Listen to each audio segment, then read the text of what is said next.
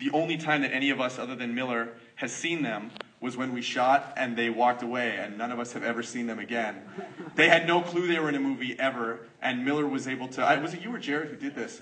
Yeah, he printed screenshots of their faces and just canvassed schools around the area where we filmed to try to get releases from them. So that was totally real. It wasn't creepy. It wasn't creepy. But what's cool, I think this is one of the coolest things that happens when you make a movie like this, is that those kids were making a real movie, and they really were sort of keyed up about it. And they just, when they found out that we had made this movie and we were releasing it, they gave us a copy of that movie that they were making at the beginning called The Visitor, and we're going to put it on our DVD. So you'll be able to see the movie that they made. Yeah, that's right. And in fact, what's cool is we all just saw it last week for the first time, and they clearly didn't finish shooting it then, and so there's a point in the movie where all of them are like a year and a half older, they go through puberty, and the main guys are like giants. They look completely different, so.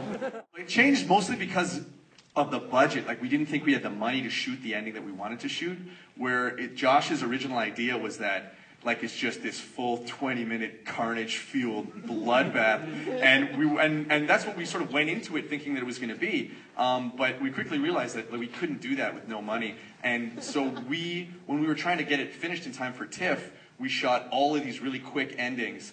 I mean, you probably remember those, Krista, like when we were in that school. We were actually Owen is a high school teacher, and we had exhausted all the school sets that we'd gone to. We couldn't go back to them. So we had to go to the school where he was currently a teacher. And I don't work there anymore.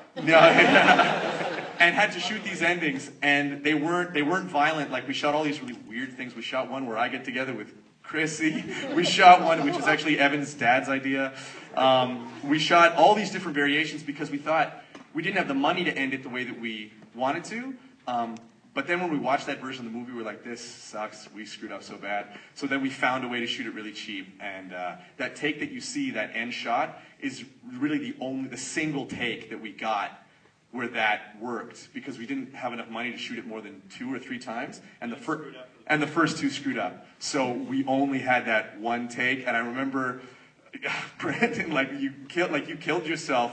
Like, by the 3rd take, because he had to fall and lay dead for 2 minutes, Josh as well, and they were just so covered in bruises because we had to, we couldn't put down pads or anything. We had to do it really real. Boozy made us get knee pads for him midday. When you're making movies with no money, you do whatever you can. So we traded a full-day film workshop to get a bunch of grade 9 kids out on a Saturday. And it was my old high school. I know there's some old Thornley people in the house. There's one. And I just went to my old drama teacher I hadn't seen in 15 years and say, we're shooting this movie. And like we said, we kind of ran out of high schools because I think we used 5 or 6 different ones in the movie. And so they all knew that we had a cop on set, and he and the guys with the guns sort of do a breakdown and tell them, what's going on. But we shot that, not during school hours. That was 100% staged. So the trick was kind of matching that with the stuff that wasn't staged and making it all seem cohesive. You know what we did? We talked to the best gun guy we could find. And we were like, how can we get this gun stuff looking incredibly real, and we don't have any money? And he told us what we had to do, and that's what we did. But I think what was more interesting about that scene, especially for us when we watched it at home that night, was that Owen was bringing up things that he was really mad about the course of this film. Not to put it bluntly, he really hated filming a lot of this stuff. But not in a, you should talk about it. I'm not an actor at all. Obviously, I acted in this movie, but I'm a teacher, and I acted in this because I'm friends with these guys. So whenever we only had a few scenes where I'm really doing anything where I have to sort of be emotional or real. You know what I mean? I normally just say Matt, come on. But a couple scenes I have to do something a little different, and so and that's very hard for me to reach any sort of character place. But it is true that.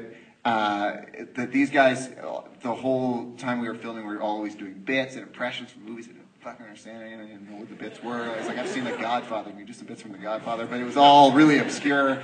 And so, but it really is true that everything I'm yelling at him on the cliff, I'm aware that I'm acting in the movie, but like I'm saying, you're always acting, you're always doing these bits. It's who were you performing for? I don't think this is funny, and that sounds like a joke answer, but it is true that it was.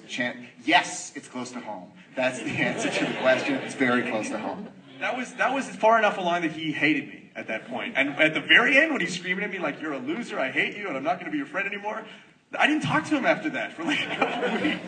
Anyway, yes, so to answer your question, yes. I think a lot of people are interested in that, and I think we always say the same thing, and that's that all the things that we tried to show in the film were things that we'd either seen or things that had happened to some of us, but I don't think this represents any one of our youth or childhood. I mean, I think beat for beat, this is basically what did happen to Josh from grade 9 to 12, but in general, we just tried to do things that, I'll let Owen talk about it, because he really did get beat up a lot.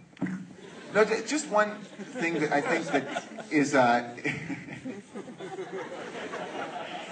wasn't that cool, but, yeah, but I think everybody has been bullied to some extent. It doesn't mean that everybody's tormented, day in and day out like these characters are. But everybody's been a bystander to bullying as well. Like everybody has seen it, and I also think everybody's done it. Like at some point in their life, and everybody's torn somebody else down. Especially in high school, when like the bullied kid, finds the one person they can find that is weaker than them, that they perceive as weaker than them, and takes advantage of it. So I think that all sides of the experience are universal. So certainly it's something where we were all drawing on inspiration from our real lives, but I don't think it was a case where it was like, well, we were all bullied, so let's make a movie about being bullied. I think it's that every side is something that we can all relate to and have some responsibility for. So that's how I'd answer that. And handsome too.